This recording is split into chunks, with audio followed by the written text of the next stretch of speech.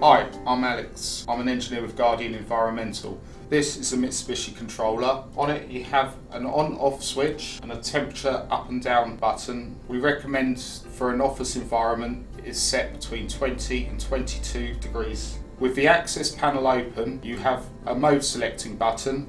With the snowflake symbol up, the system is in cooling only mode and will not heat. Press it once and you will have a water droplet symbol up. This means the system is in dehum mode. Press the button once more and you will have 4 arrows in a square. This means the system is in automatic mode. Press the button once more and you will have the fan blade symbol up.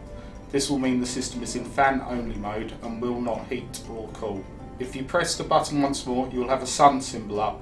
This means the system is in heating mode and will not cool.